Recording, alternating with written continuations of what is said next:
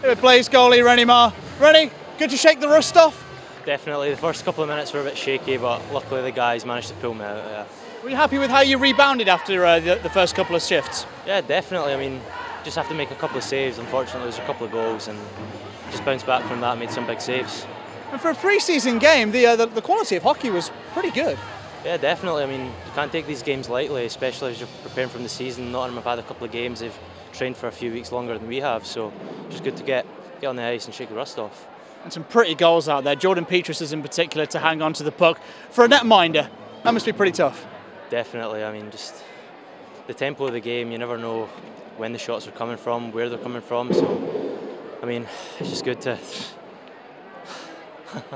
Just good to get some ice. Yeah, definitely. Yeah. Thank you, Renny. Well done.